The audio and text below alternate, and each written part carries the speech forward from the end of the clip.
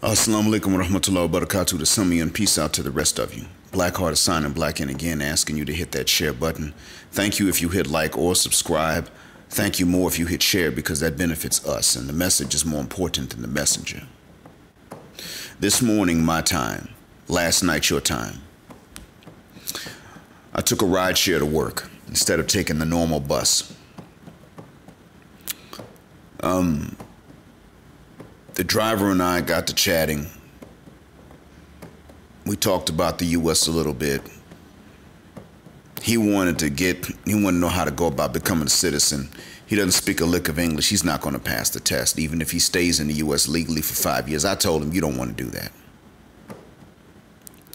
As we got to chatting some more, he said something about how in America, he sees it on TV at least, there are more white men marrying black women, and he asked why. By the time he asked me this, he knew I was black. This being said, this man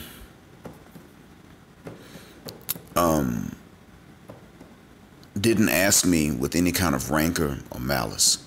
He knew I was black, and he didn't say anything about black women being unattractive. He simply asked me what the case was, because I had told him that America's a racist country.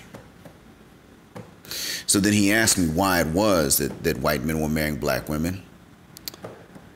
And I wanted to defend black women and say to him, you need to be asking why black women are marrying white men.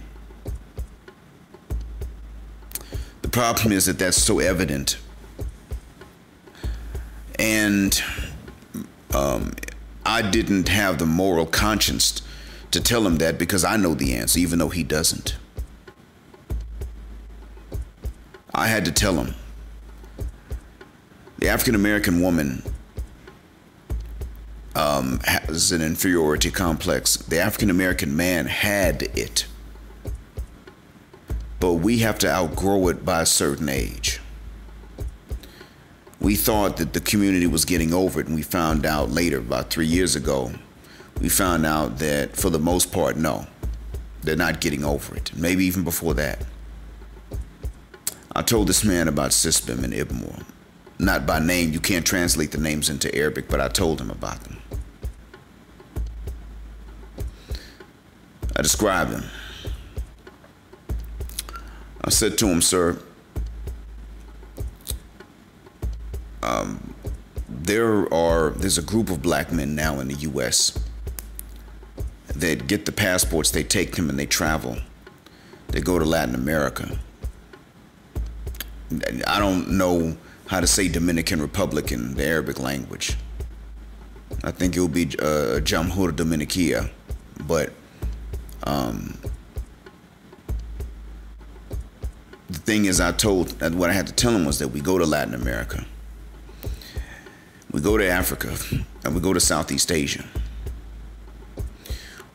And he said, what's the reason? And I said, well, we go there because there we can find black women that don't hate us because we're black. They're getting over the inferiority complex. The African-American woman is not getting over it fast enough. She's angry with us because of what white people did to us. He said, well, why don't they blame the white man? And they're marrying the white man. And I told him exactly. That's why we're having the issue, sir.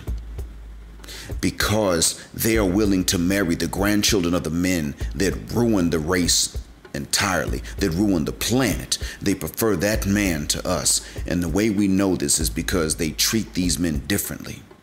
You see, we have to be Superman. We got to be rich and tall. We got to have muscles. We got to have a penis that looks like another thigh. You know what that white man has to have to marry a black woman, sir? And he was like, what? And I told him all he has to do is be willing to marry a black woman. And those are the white men that white women don't want. So if a white man is not attractive to an attractive white woman, then he still has a shot at getting an attractive black woman.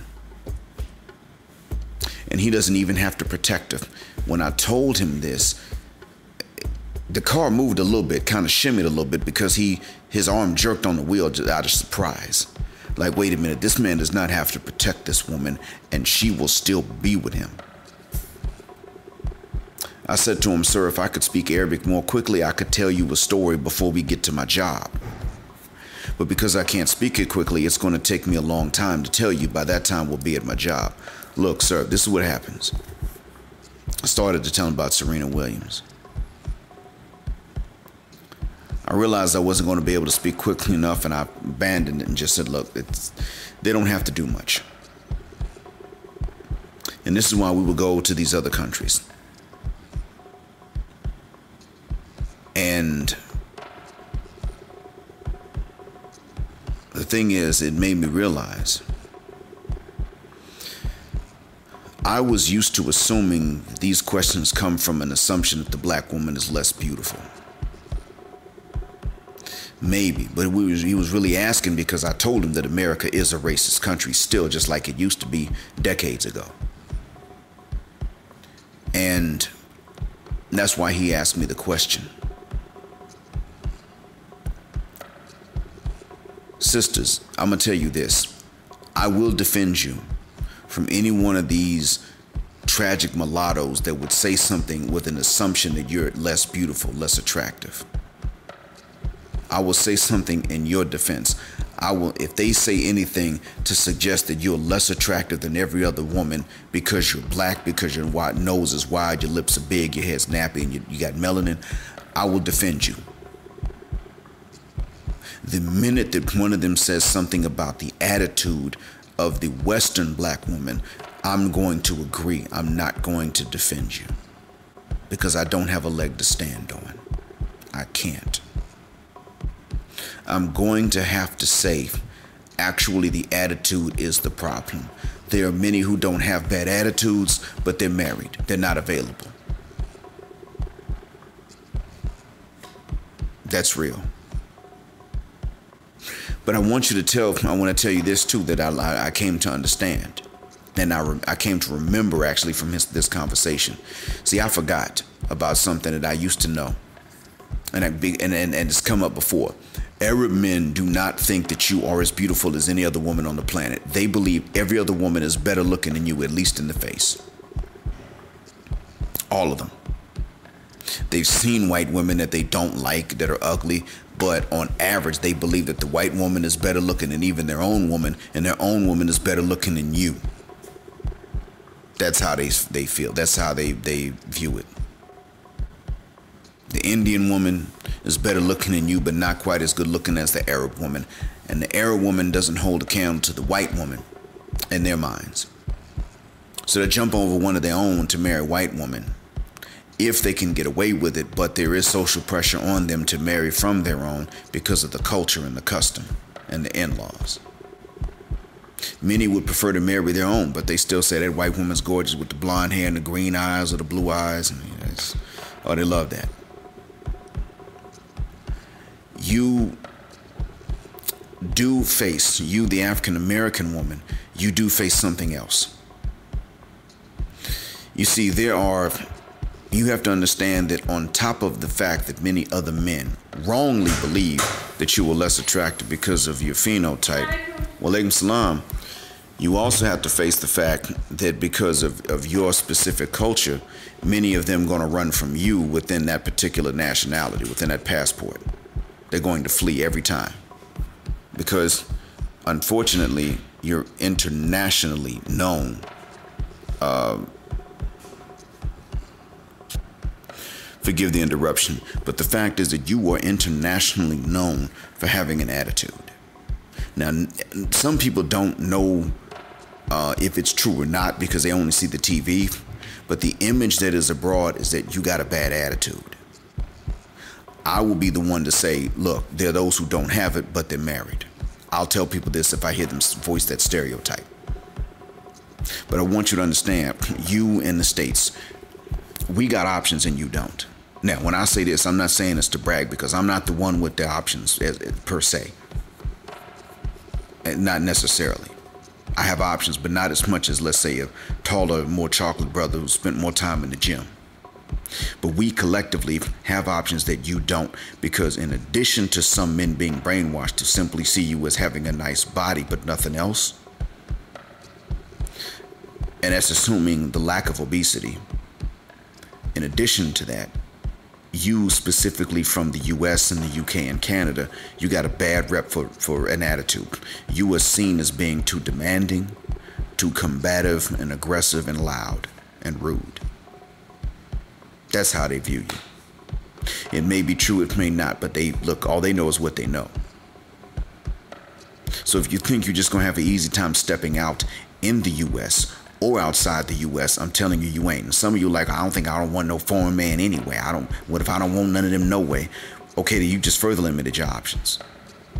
Because I'm gonna tell you the men that will be willing to take you on. The ones that are unfortunate, financially speaking, and need a way to get to the US or need a way to get to a Western country, they will accept. But they're using you. And unfortunately, that's what's out there waiting on you. And that's sad for those of you that are not this way, because you got to suffer based on the behavior of the ones who were, because they took the spotlight, they took the microphone, they took the platform, and they spoke for you. Those of you that aren't like this got spoken for by those who are. And they're not going to apologize. The ones with all the neck rolling, eye rolling, finger snapping attitude took the spotlight and made you look bad. And now you don't have any better options than she does, unfortunately. Unless you know someone from a particular culture that could speak for you to that community, that's what you got. I'm sorry. And I don't want it to be this way for those of you that are not part of the problem. But usually you're already married anyway. Thought I'd drop this out there and just let it be known that those of you with the attitude, you are not trapping brothers. That's not true. Danielle, the one that was on that live stream with BGS and I forgot who else, she said it. I'm not going to believe that brothers, we're not going to change until brothers show us they're willing to leave. She came out and said that. Brothers are doing it. Not only, look, brothers are being invited to sometimes to a certain extent. When that happens, Danielle, you don't have any other options that you would want. You only have the option in which you're being used for something, and you don't have any better option than that. Sorry. And I don't want that for you. But that's what's out there. It's up to you if you collectively, plural, you are going to change this before it gets to that point. And I don't think I just don't see the collective doing that. Because by the time it is proven to you that we ain't going to tolerate this no more, we don't have to, you got to tolerate whatever the market's going to give you. It'll be too late for you. Because ain't nobody else going to put up with what us Junebugs and Shines have put up with for a long time. No one else is going to tolerate it. You can go to other black countries and try that mess, and you're going to get slapped in the mouth. And maybe even deported. You don't have the option to continue being who you are and getting what you've been getting. Those days are coming to an end. That's it. Brothers, understand this. You the one with the options. See, when you a teenage boy and they got the tits in the high school hallway, they give you the impression that you ain't got the option. No, that's not true. You do. Yeah. All it takes is a little money and a passport and a skill, and you got options. Use them wisely, though. I hope that what I've said is of benefit. Assalamu alaikum. Black, signing black out.